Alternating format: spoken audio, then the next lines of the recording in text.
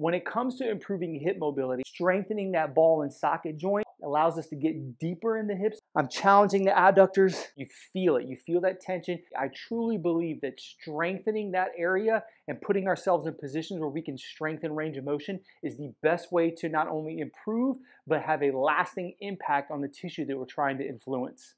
Let's start with this shin box isometric here. So we're going to take this tennis ball and put it underneath the knee. Find a comfortable spot. I really love tennis balls because it allows us to feel the feedback of us pressing into the ground. If you just press into the ground, you may have a hard time influencing your athletes or even yourself of how hard am I pressing down? Well, it's hard to visualize that. With a tennis ball, you feel it. You feel that tension. You can watch it as a coach. So I love tennis balls for that. So from here, I'm thinking being in the shin box position, up nice and tall, and I'm going to slightly fold forward with my hips. So I'm not bending over with my spine. I'm just kind of folding forward a little bit. And from here, I'm going to think nice and tall, and I'm going to build into this contraction. So I'm thinking squeeze this ground as tight as I can. Squeeze, squeeze, squeeze, challenging internal and external rotation, trying to blow this ball out. You're going to get a lot of feeling from this back leg as well as I really try to feed this isometric contraction, loading internal and external rotation of both the front leg and the lead leg and the front leg, and then I'm going to let off the gas.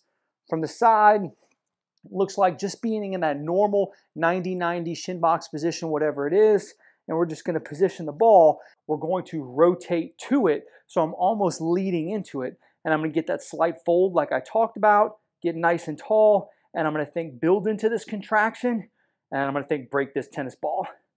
Break it. I like a good 5 to 10 second hold. Really trying to challenge those hips. Slowly let off the gas. Don't come off too fast. When it comes to strengthening the hips, something we often overlook is the adductors, and we shouldn't because the adductors play a huge role into the pitch of the pelvis, what's going on, and can definitely affect internal rotation of the hips. So I love this body weight setup here. So I'm in this shin box, this 90-90 position we're probably familiar with, definitely if you just did the first movement, and we're just going to go down to our side. So now I'm kind of holding this lateral bridge, and what I'm going to think is I'm going to take this top leg here and I'm going to drive it into the ground. So it's going to pick my hips up. And from here, where this gets really challenging, is now I'm going to lift this leg up so it has no help. If you need to regress it, you can keep this leg on the ground, obviously, but if we're ready for it, let's lift this leg up. Now you're holding. We're holding this lateral bridge. I'm challenging the adductors. Hold this position. Once again, I'm thinking that get it to 10-second range, slowly control myself back down to the ground. If that's too much, we can prop our knee up on something so we're not leveraging that tissue too much. So I was kind of in this angle. Maybe we pull that angle up and I prop my knee up on a couple plates or a couple blocks, whatever it may be. That would be a little bit easier as well as using this front leg. But what we don't want to do is overlook the adductors because they play a huge role in our hip mobility.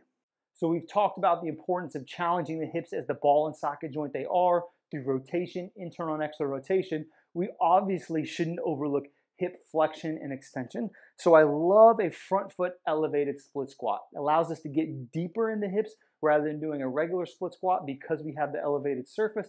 And as well, we can coach this up and we can program it with external implements. We can load this tissue further with dumbbells, with Zercher holds, with a bar, whatever we want. We can kind of load this and program it no different than regular strength training.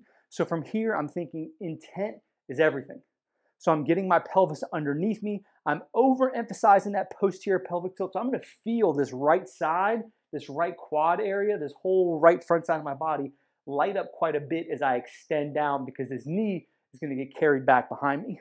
So I'm getting in this position. I'm nice and tall, and I'm descending down, and I'm holding this position where I'm almost touching the ground. I'm tilting my pelvis. I'm really trying to load this tissue, make it as hard as I can, take my feet, squeeze them underneath me on the ground, and hold this position. We'll start with a 10-second hold.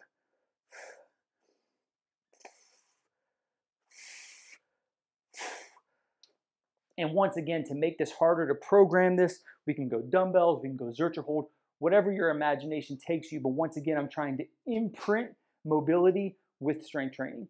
So we've talked about using the ground as a way to challenge internal and external rotation through isometrics. We talked about strengthening the adductors when it comes to the big role they play on the pelvis. And we've talked about challenging hip flexion and extension through isometrics as well. All of those can be challenged with duration, or the last one with loading with external weights. When it comes to this last one, this fourth one, I want you to think of this as something you need to feel first. So I'm not flexible enough to be on the ground and hold a pigeon pose per se, but this is something that's grown on me quite a bit when it comes to loading those hips and this lead leg up here. So I'm gonna take an inclined bench and I'm just gonna kind of throw my leg up on front of it. What's often overlooked when I see people do this movement is they just kind of extend in the lower back, or they get so obsessed with this front leg that they forget about the importance of the posterior side and this left leg.